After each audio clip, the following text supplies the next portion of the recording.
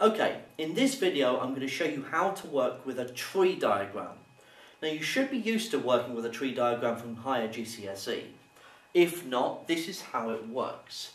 Let's say that there are two tests. A person's going to take two tests, test A and test B.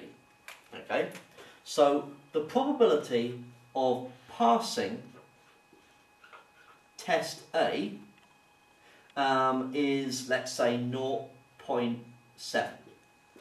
So the probability of failing that test is going to be 0.3, okay, because you either pass or you fail. Okay, given that they have passed A, the probability of passing test B is then 0.8, but failing B is then 0.2, because these must add up to 1 as well. So given that they failed A, what is the probability of passing B? Well, let's say that's 0.5, and failing is also 0.5. Okay, so what we're going to do is try and answer these three questions. What is the probability of passing B? Now, with a tree diagram, you multiply along the branches. So the probability of him passing A and then passing B is 0.7 times 0.8. So 0.56. So that would be the probability of him passing B in that case. However, he could also pass B here if he fails A and then passes B. So that would be 0.3 times 0.5. So that's 0.15. So the probability of passing B is 0.56 plus the 0.15. So that's 0.71.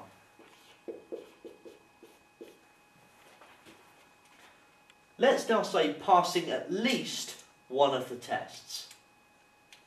Okay, so if they pass at least one of the tests, then he could pass both of them. He could just pass A and fail B, in which case that probability is 0.7 times 0.2, so 0.14. Or he could fail A and pass B. And so it is the sum of these three probabilities, 0.56 plus 0.14 plus 0.15. So this added to 0.14, so 0.85.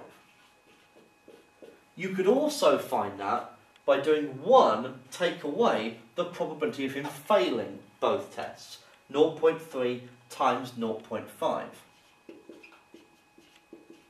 is 0.15.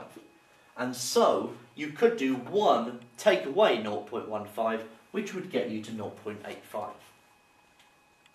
Right, the final question is the probability of him passing A given that they've passed B. So the probability of A given that they've passed B. Okay, well, that is the probability of passing A and B divided by the probability of passing B. So the probability of passing A and B we already calculated in the first part, and that was 0.56. And we're dividing by the probability of him passing B, which we calculated here as 0.71. So 0.56 divided by 0.71 is 56 over 71, which is 0.7887. Okay, or 56 over 71 to be exact. Okay, and that's how a tree diagram works. You multiply along the branches, and if you've got alternative options and you're looking at or, then you can add your way down the list, okay, and pick out the ones that you want to add together.